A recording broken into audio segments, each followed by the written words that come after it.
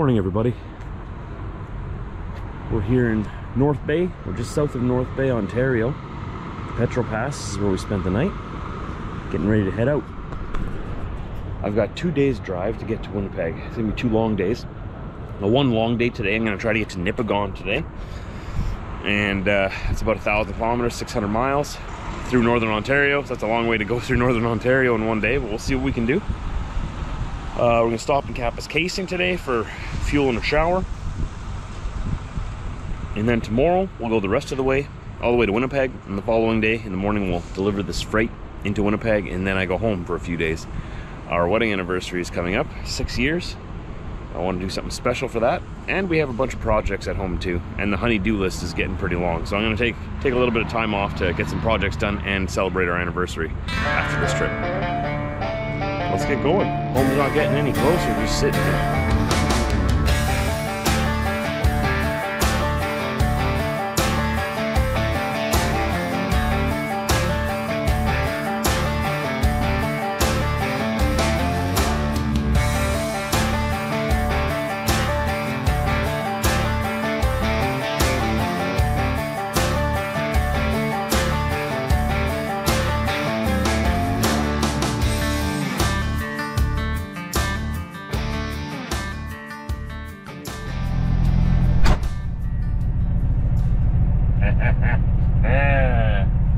Yes. So every month, or every week actually, I get sent reports of what fuel prices are at all the locations that I can fuel up. Plus I have an app for one of my fuel cards that shows me our price at every available fuel stop for me, right? So I know all the prices of fuel. I know, I'm like a broken record, I'm always talking about fuel prices. Fuel is the most expensive expense, is the biggest expense, is a better way to put it, in trucking. That is what you're going to spend the majority of your money on, unless if you have drivers, then the drivers, I don't know, maybe you spend more money on fuel than you would on a driver. Pretty equal. That would be your biggest expense, labor and fuel. For me, I drive my own truck, so I pay myself, but I don't consider myself an employee. I'm the owner of this truck. So my biggest expense, aside from myself, my mortgage, my family at home, obviously putting money away for that, biggest expense is the fuel. That's why I spend so much time looking at where the cheapest fuel is. And I have all the, like I get emails, pardon me, emails from the office telling me what all the fuel prices are at Petrol Pass, all the locations across Canada. Like I said, I have an app as well that I use for my, my EFS fuel card. And I'm looking at all the prices. And it looks like the Petrol Pass on the other side of town has the cheapest price on the road home. This Petrol Pass is more expensive for some reason than the one on the other side of town. This one's a BVD Petrol Pass, which is linked with Love's in the States, I think. The other one is just Petrol Pass. I don't know what the difference is, but the other one has cheaper fuel, so I'm going there. I'm gonna get fuel over there. And then the next cheapest spot, I need to get all the way to Thunder Bay, to Petrol Pass there. Petrol Pass is giving us better fuel prices right now than Flying J here in Canada. So Petrol Pass gets my business. So we're gonna fuel here in North Bay, fill it right up to the top. And Thunder Bay is a full day's drive. I'm trying to get to Nipigon or Thunder Bay tonight, right? Then I'll fuel when I get to Thunder Bay. The Petrol Pass in Thunder Bay apparently has the best price. It's half a cent cheaper per liter than the one on the 101 and 17, what is it, the Kawanessa? 1 second here, I got the name of it. The one in, starts with a K. Kaministiquia. Kaministiquia, Ontario. Like half a cent difference. So if I fuel for like 600 liters, I save $3 by going to the one in Thunder Bay as opposed to that one. But regardless of whatever we're gonna do, doesn't really matter. For that, which one I go to there, $3 is, I should probably go to the cheaper one, save the $3. $3 here, $3 there, now you have $6. You save $6 here, you save $6 there, now you have 12. By the end of the month, maybe you have 100 bucks. I don't know. So I try to get all the cheapest ones. Anywhere between here and Thunder Bay is much more expensive. We're talking 5 cents per liter more. Kapuskasing's always expensive because it's way up there on the Northern Highway. That's out of the question. We're not fueling there. Not if we don't have to. In wintertime, I might when it's minus 30, minus 40 outside, just to keep my tanks full, to keep the condensation down. I might top it up there, but yeah, so we're gonna go to the other side of North Bay, to the Petro Pass, and so far this month it looks like while I'm in Canada, Petro Pass is earning my business. They are giving us the best prices. Sorry, Pilot Flying J, I liked your rewards program and your showers are very nice. Your fuel's a little bit more expensive than your competitor. First things first here though, it's a sunny day outside. Put on my darker lookers. There you go. Oh, yeah. Right on. They're prescriptions, so I can see everything in HD with my glasses on. My eyes aren't that bad, but they help see everything, especially at night. They help a lot. Not these ones, the other one. These ones, the other ones help at night. These ones don't do much. They're not very good at night. But sometimes I forget that I'm wearing my shades because I get so used to them, and I'll just walk into like Walmart and just walking around wearing my shades, and people are looking at me funny. You guys do that if you have prescription shades? Do it all the time, all the time. And then I feel like I'm being rude, right? You guys want a House giveaway today? Thanks for tuning in. If you want a House goodie bag, today's your day. Go down below to the comments section. Tell me where you're from, and tell me what your favorite House product is. Unfortunately, for those of you that are outside of North America, these giveaways right now are only available to those within Canada and the United States. House is being very generous and shipping out little goodie bags for you guys. But unfortunately, it's just available to Canada and the United States residents for now. So if you live in Canada or the US, this hat's a little dirty already. Sorry, I shouldn't be showing you this one. This is my favorite hat right now. I wear it every day. Down below in the comment section, go down there. Tell me where you're from. Tell me your favorite House product. And if you win, I'll respond to your comment and I'll pin it to the top of the comment section. So I'll give you 24 hours, okay? And then I'll pick a winner. If you go down below to the comment section and there's already a winning comment, the contest is already over. All right? Let me know down below. We're gonna do one more of these this month yet. One more. It could be tomorrow, it could be in 5 days, it could be in a week. So pay attention to every video. Watch them right to the end. And we'll see if we can get you. It's actually very comfortable too. I like it that it's not custom fit. Like a lot of them have that custom fit and it doesn't fit everyone's head. I actually like it that this is adjustable in the back. I like it that it's a trucker style cap. And I think it fits great on my head. It's not one of those hats that goes whoop way too high up. It's my style hat. All right, let's get out of here. Let's go get some juice. We got a long day ahead of us today. Make sure the trailer's gonna come with me like usual. Trailer is attached. Trailer brakes work. And they release. We're ready to go.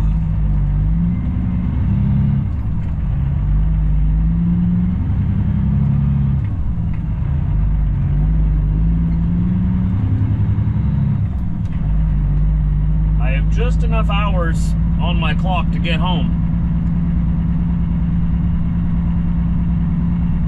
Getting pretty close to a full 70-hour week though. In 100 meters, turn right on Pinewood Park Drive.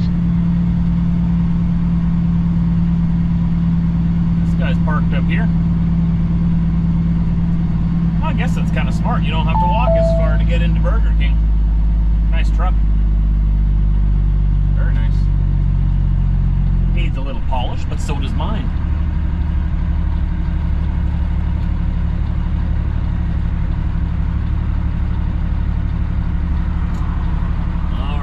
One car coming from our left and a whole bunch coming from the right. I am turning right, so I'm worried more about this car coming from my left here. Once this guy passes by, we're going for it. Let's go.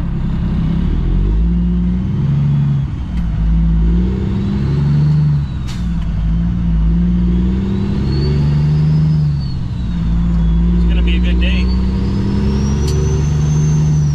We'll be driving into the night.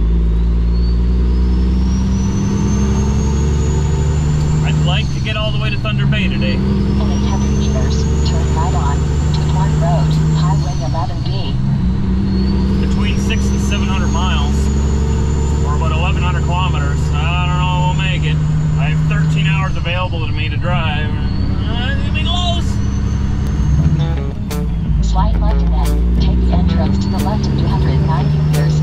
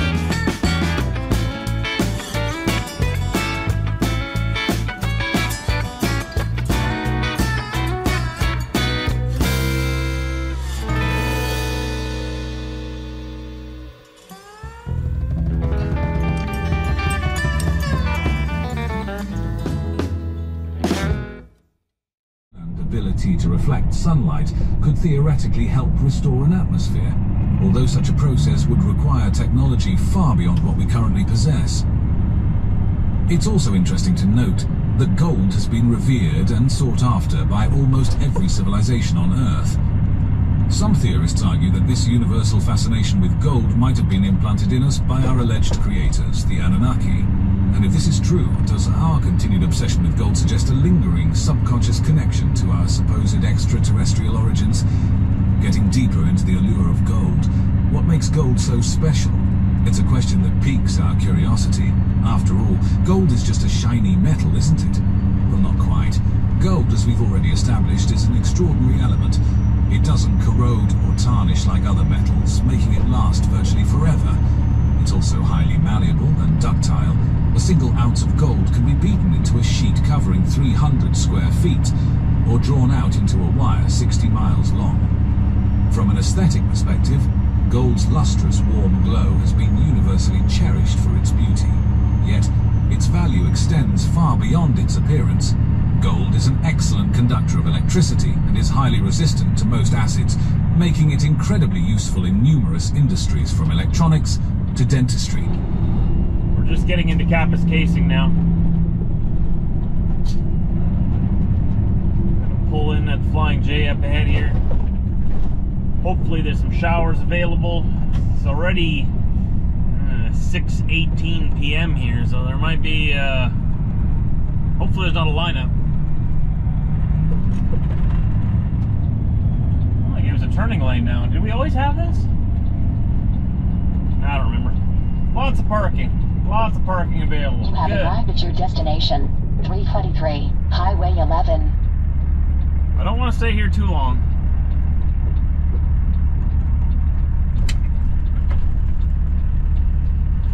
Let's see.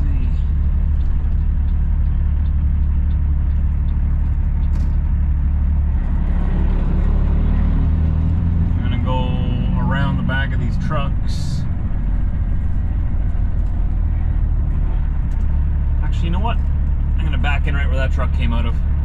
It's a nice straight shot out the driveway later then. Over here. Back straight in here. That way nobody should hit me while I'm busy cleaning up.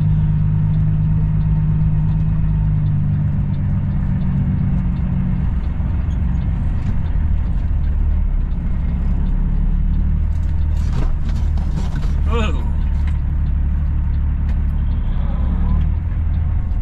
There's a big pothole under me somewhere. Hopefully my steer doesn't hit it. Good, we missed it. Oh, nope, there it is. There it is.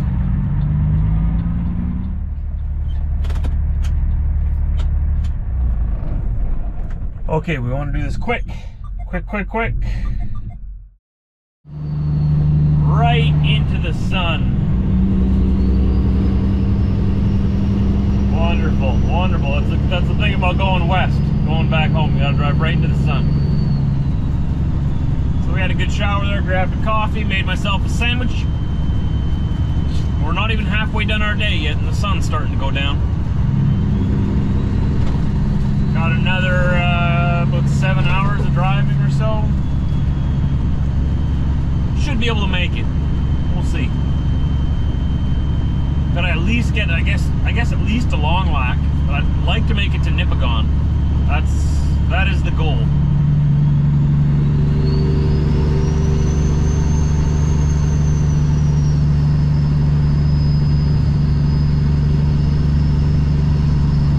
Hopefully all the wildlife stays away from the highway. I don't really like driving through northern Ontario at night because of all the moose. But no, knock on wood, I haven't seen a moose in a long time. I don't know if their population numbers are going down or what's going on with the moose. I used to see them on every trip. In the past couple of years, nothing. So knock on wood, let's keep it that way. Stay in the bush. I hope they're okay. I hope they're learning to stay off the road. You hit a moose, it's like hitting a car. You're done. The truck is done. Pack it in, go home. It's totaled.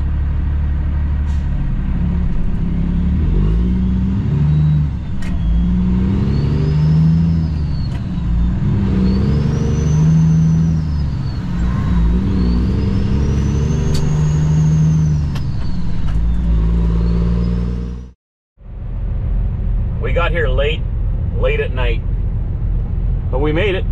This is Nipigon, Ontario. It was a long day of driving, long day.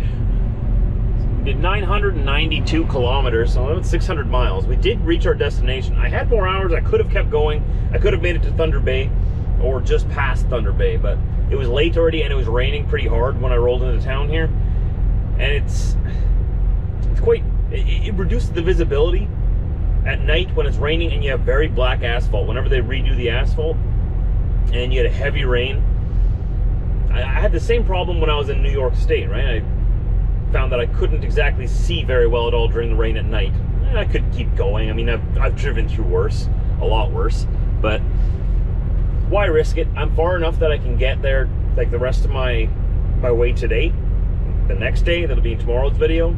So why push it and risk, you know, either running into a moose on the road or, you know, somebody else who could leave their lane. I had one guy already when it was raining pretty hard. He wasn't staying in his lane and he was wandering into my lane. Luckily I was paying attention and I could just go onto the shoulder, sort of avoid him as he's coming straight at me. Really upset me. freak me out a bit, but you know, those of you who drive through Northern Ontario here know that you want to reduce your risk as much as it can be a dangerous highway. There's a whole bunch of nicknames that we have for this highway that I'll leave for you to figure out. But a lot of these nicknames, they sort of represent the fact that this isn't really a safe highway all the time, especially in wintertime. It's a very narrow 2-lane road. They tried to widen it by like a few feet. We need a 4-lane going all the way through here, but that would be so astronomically expensive. We could do it, you know, for the safety of our people, but that's a topic for a different video on a different channel. Our money seems to be allocated elsewhere to other things that have nothing to do with us. But it would be very, very expensive, and they don't want to do it. It is what it is, right? So Northern Ontario, we're going to get through the rest of it today, and we'll be out on the prairies before you know it. I got to be in Winnipeg tonight. Tomorrow morning, I'm going to deliver this freight, and then I'm going to bring my trailer back to our yard, hand in all my paperwork, and go to my shop, and then go home. I have a few days booked off. I believe the rest of this week I'll be at home finishing some projects. It's our wedding anniversary coming up. I want to do something special for that. And just spend some time at home with the family. So tune in. I'll try to keep you guys updated here on the channel as the week progresses. Sometimes when I'm at home, the videos aren't as abundant. I'm very distracted when I'm at home. I'm very busy, so I don't always have time to make long form videos every day, but it is on my mind, so I'll do my best. I'll see you then, right? Go down below, make sure you're subscribed. Don't miss it. Stay safe, be safe, and drive safe out here. It's crazy in Northern Ontario. Drive safe. Watch out for everyone. You know what I'm talking about. It's crazy out there.